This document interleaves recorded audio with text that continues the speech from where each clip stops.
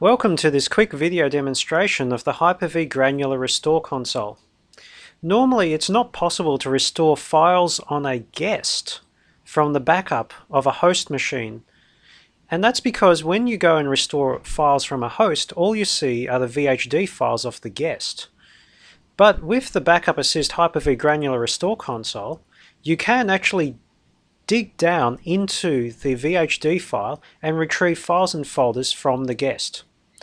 And it's best if I do a quick demonstration of this functionality. So what I'll do now is I'll run the console, and here we go. It's picked up that I have a backup device connected to the machine. That's currently the G drive, and it's showing me that all these backups are available. It also shows me what guests are backed up on from within the image. So I can just choose one of these particular backups and click Next. Here you can see that I actually have 3 guest machines on this host, and I can pick any one of these 3 and see the drives from each guest machine. So what I'll do is I'll pick the SBS 2008 machine, and let's just say I wanted to recover my Exchange EDB database file. So what I can do is select that I want to mount the C drive, and let's just say I want to mount it as U. Okay, what I'll do is I'll click Finish.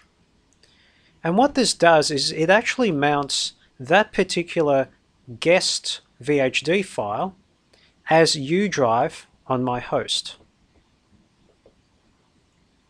We'll just wait a few seconds for this to complete.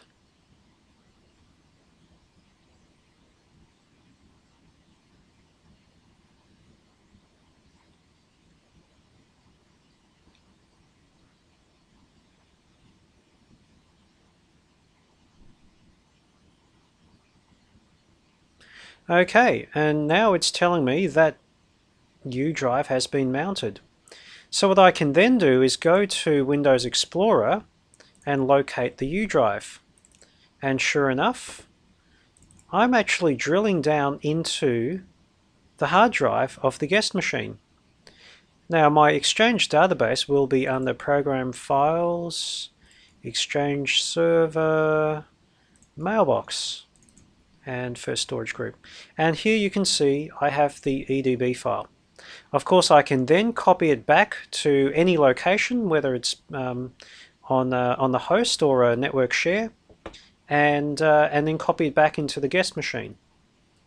Now, when I'm done with all of that, what I'll do is I'll close Explorer, and then I shall unmount that volume.